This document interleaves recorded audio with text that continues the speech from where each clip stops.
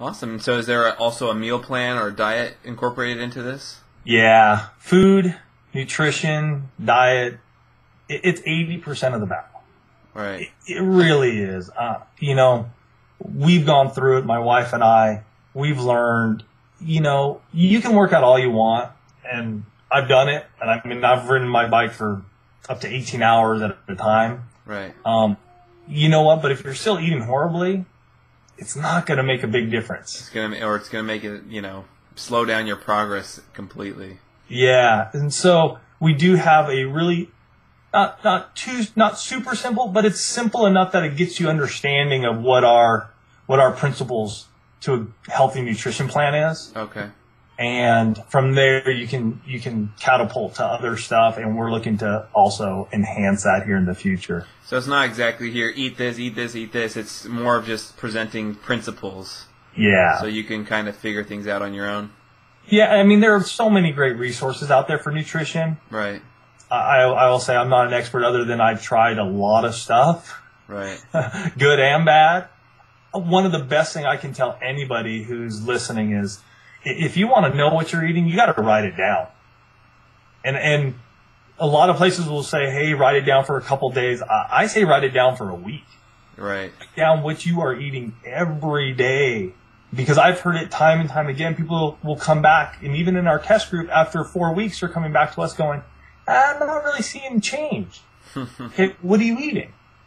And then, I had this, and I'm eating this. I go, okay, write it down, everything. Right. Cheat yourself. If you grab a handful of, Doritos Right. from the vending machine, you got to write it down. Because the only person you're hurting is yourself. Right. So I tell people, write it all down from the time you wake up to the time you go to bed.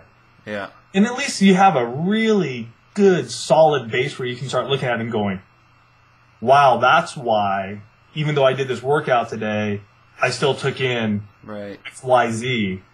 I did that recently, and actually, because I was I'm holding a challenge, and I did that I've been kind of doing it, but I really did it the first week of the year.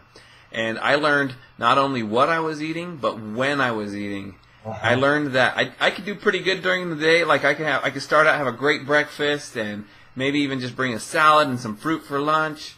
And then when I got home, my wife would have a nice meal there for me. But sometimes, if it wasn't quite ready, I might grab a handful of cereal or pretzels or whatever it might be, and grab a handful here or a handful there. And then I'd have dinner. And then from 7 p.m. till whenever I went to bed, it was just munch here, munch there, munch here. So you learn where your weaknesses are that you may not be aware that you're actually doing because it's mindless eating. Yeah. And dude, I have that same issue with myself. Sometimes I still come home and, man, I walk in, and that's my part where I'm really lack control at times is, I come home and the food smells good, and said the chips and salsa are readily available, so I'll go jump and get those. And one thing I've done for myself, and I work in the home and out of the home at times, but I make it sort of a point to, right before I'm about to get home, is eat a nice healthy snack. Right. So try to get that nice piece of fruit in with maybe a couple handfuls of almonds. You got your protein in there, got your fruit in there. And then this way, when I walk through the door, I don't have this hunger feeling in my gut. Right. And all of a sudden, as soon as I walk through the door, it smells good, and it just triggers. Right. And I just forget that I need to control myself. So, that is a tough time. But obviously, you've learned a lot, so now you can start looking back at it and going, and do something about it. Right. Set some goals. And sugars. Sugars are the next thing in when you're eating and you're looking at your plan. What are you eating? What's it made of? Right. Fortunately, too much of it is processed sugars, and that's just a detriment to your body and even into your workout. Because a lot of people I hear, they just go, man, I'm eating, but I still feel lethargic. Probably is the case that they're getting in too much processed foods, too much sugars, and their body's just not able to sustain the level of activity they're doing now. So it's not only about how much you eat, about what you eat. That you're eating things that are quality. Oh, quality, man. It's go through your pantry and dump out anything that has fructose high fructose syrup. It's not good. Right. You know. For couples, what would you say the biggest challenge is to being, fit as a couple? Being on the same page. Being on the same page. It's one couple has a goal, the other one doesn't. Yeah. And so it's being able to hopefully find a way where you guys can sit down and talk. I think this is a big thing that couples expect their spouse to have the ESP and just read their mind. Right. And what really needs to happen is there needs to be a really big powwow, sit down talk. Right. Sometimes the husband or the wife just needs to stand up and just go, okay, we need to talk because this is where I want to go with my fitness and I notice that you're not there. Let's talk about this. Right. And let's try to get on the same page. And even if you don't want to work out right now, I just need your support. And for many years, that's what I did. I mean, I rode my bike. I did my exercise. Elisa had no desire. Right. She's had the kids and she just didn't have the desire. I would still talk to her. I would still support her. In whatever she was doing, she would go in and out.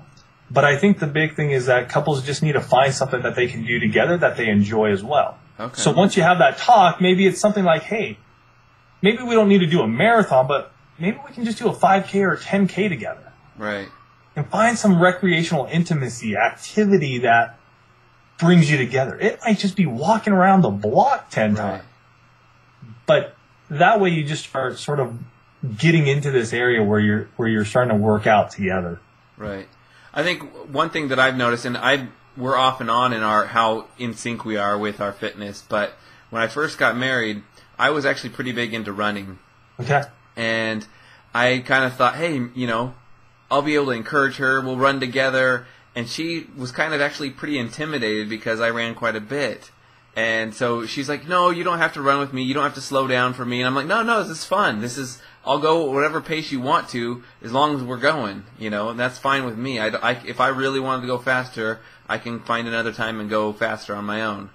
And so and it just didn't work out quite right. So it's something that's hard. You can't force your spouse to do. You can't force them to have the same goals and aspirations as you. So I like what you say about as long as they can support you in what you want to do. Yeah. And I think what kind of recommendations can you do about what to say or what not to say even when you're talking? Because I can think of opportunities where you can get critical of, hey, I wish you wouldn't make this food for me, or it's really touchy areas there. So what kind of advice do you have?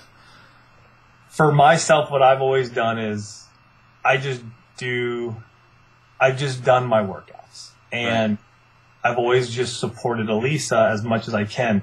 The hard part is, like you said, you do get critical at times.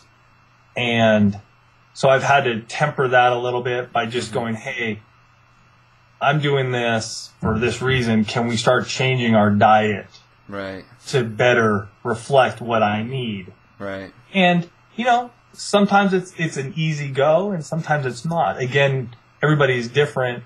A lot of times, for Elisa and I, because what you bring up with the running is so us. You know what I mean? I love my cycling.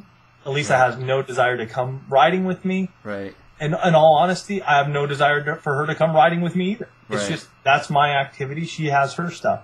But one area where we're able to really just talk a lot of stuff through is walking. Right. Because there is no intimidation. And Elisa is the same way. She's like, I don't want to get on a bike. I'm going to be, I'm so intimidated by that. Right. You do 200-mile bike rides in a day. Why would I want to go out there and even ride 5 miles with you? But when we're walking, there is no competing going on. Right. We're walking, we're talking. If we're feeling good, we'll both pick up the pace.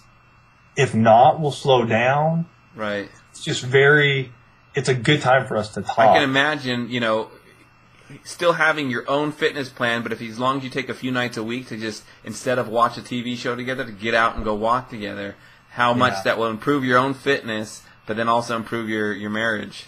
So it sounds like I think something that people need to really address and I'm glad that you guys made a website for this and are addressing this issue, because I think there's so many couples that I don't think maybe it's the biggest issue in marriages, because there's other, financial and infidelity and whatever. But I think if couples can solidify this part of their relationship, it can only help. Right. And one workout that Elise and I love to do together are HIIT intervals. So high intensity interval training. Okay. And we'll do anything from, this morning we did 9 intervals, 60 seconds of high intensity, 30 seconds of low intensity. Yeah. But the greatest thing is she's doing all her own exercises and I'm doing mine. Oh, wow. So we're working out together, but it's not like I'm doing push-ups and she's doing push-ups and we're trying to compete against each other. Right. I'm doing push-ups. She's over there doing jabs. Okay. So it's been a really fun way for us to connect, working out together and still getting in a great workout and feeling great. Both of us feel like, hey, we got a great workout and we're encouraging each other. I tend to be more the encourager. She's just really intense and focused. But that's another way to do it. And I just tell people all the time, just talk. And if it's one of those areas where your heart's beating really fast, yeah. And for me, my palms start getting a little sweaty, it's a good sign. It means the conversation needs to happen. Right. And then just to not be too judgmental in those moments, but just to be open. And I think in those moments to listen as well to what the other person has to say, because they may have some real issues with their, physical fitness or their body image or whatever it may be.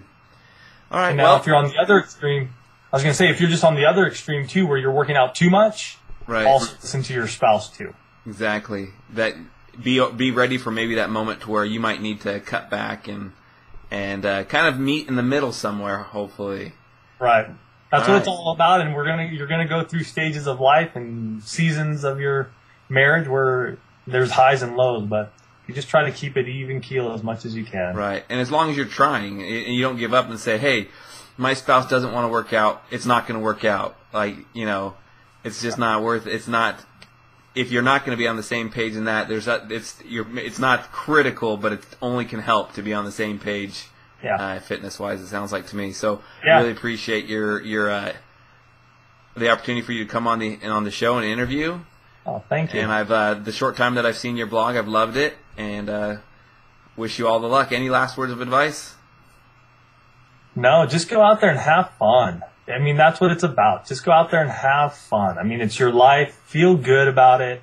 Be confident with what you're doing. Set a goal, and just put a smile on your face when you do it. That's what it's about. It's about I have to tell you, after talking, I'm going to go suggest to my wife that we go for a walk tonight with the kids and push them around on the stroller. Awesome. So, appreciate it. Thanks, Micah. Have a good one, Tony.